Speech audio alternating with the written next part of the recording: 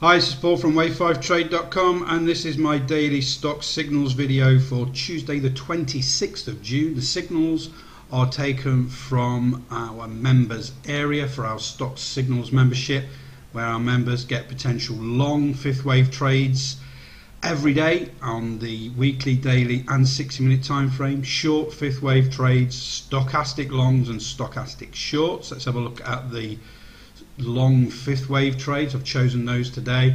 In our members area every day, as I said, they get to download. Simply click on the image, download the spreadsheet. So the spreadsheet looks something like this today.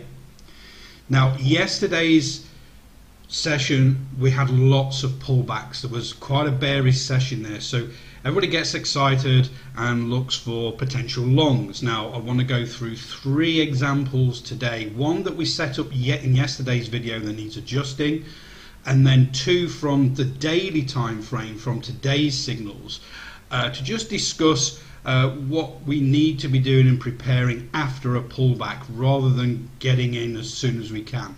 So let's have a look at the charts.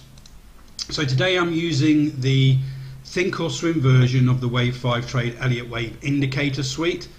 We also have it available for NinjaTrader, TradeStation and MultiChart. So let's first go to the chart that we set up yesterday.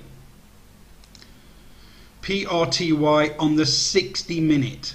So Friday's session saw these lows here where my cursor is. Then yesterday we tried to move up and then we made these new wave 4 lows yesterday and bounced off there. So obviously we have to adjust both the entry and the stop loss for this potential long now because we've got those new lows. So the stop loss we're going to adjust to 1558, and remember our entry strategy is this green moving average. This is our 6-4 moving average high line here.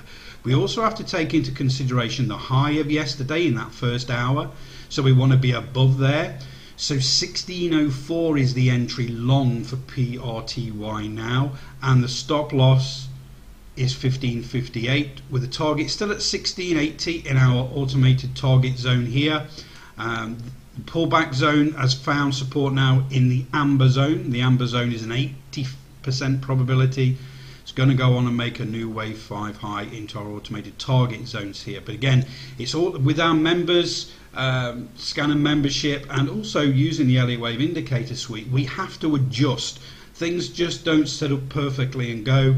Once we start to get these signals, we have to adjust the watch list, adjust the stop loss, adjust the entry. If there's no risk to reward there, we just simply don't get in. But in this case, we've still got a great entry today above the high of yesterday, outside the 6-4 moving average high.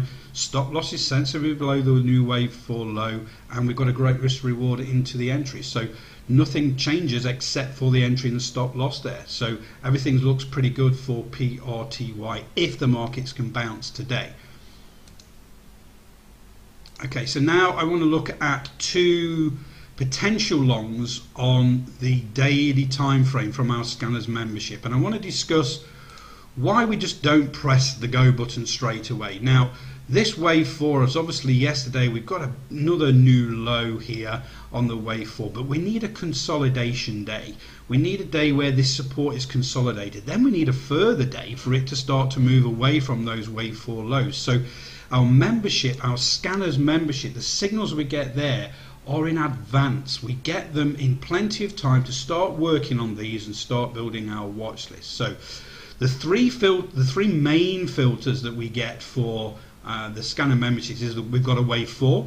In this case we're right on the edge of the pullback zone here between the green and amber, so about 80 to 85% probability it's going to go on and make a new wave 5 high into the automated target zones in blue up here. The stochastic has crossed over into the oversold zone, but it's not crossed back up yet, and we're looking for it to cross back up against this false breakout stochastic here. This yellow line here and the yellow dots denote a very strong bullish move, and we've pulled back against there. But as you can see, the stochastic's not crossed yet. We need a consolidation day, and we need to start to move away from there. Also, the 535 oscillator needs to pull back between 90 and 140%. Now yesterday it did. If we zoom in, you can just see the green oscillator there just appearing around about the zero between 90 and 140%. So that's good. We need the stochastic crossover but we also need that support to be consolidated and formed. So we just put this on our watch list and we look for potential entry areas here. We've got to look left, back on this wave 3, on this pivot point here where it failed and pulled back slightly. So this is a decision point where institutional traders say, well, that price is probably a bit too much and we're going to sell off a little bit and take some profit. So we want to be above there, but also we've got to wait for this consolidation zone to happen, to start to move away, and we need to make sure that price is going to be above the 6-4 moving average high for when we put this order on. But again, this is early days and I just want to show you how to start building that watch list from our stock scanner membership. So once you've set this up, you've just got to then allow this to happen. It could make a newer low today and we may have to adjust, but once it finds that support and starts to move away, that's when we start working on it. And again, I will come back over the coming days if this finds support and starts to move away to set this up more accurately. And then another example, DK on the daily time frame. That was PBF, by the way. We maximize the sell here. So we can see the 535 oscillator down here is already between the 90 and 140%. The stochastic has crossed down below into the oversold zone and has crossed a couple of times. Now we need this support to hold right now.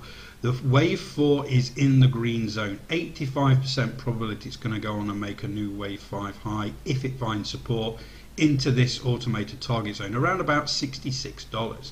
Potentially we've got a good entry here because the 6-4 moving average high, our conservative entry point, is below these highs, these pivot points here at around about 54.73. So all we need now is this wave 4 to find good support, and we are in, if we look left here, quite a good congestion level here, a good support resistance zone. So if the markets are in our favor today and this finds support and starts to move away, higher high, higher low, then tomorrow we would look to place a stop loss and the entry, measure the risk to reward, and get an entry long for DK.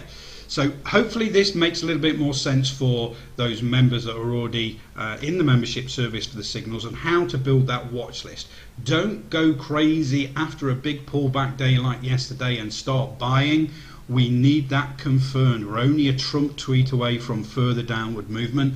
So we need some good consolidation at those support levels, start to move away, then we look for the entries. So that's it for today. Have a great trading day and I'll speak to you all tomorrow.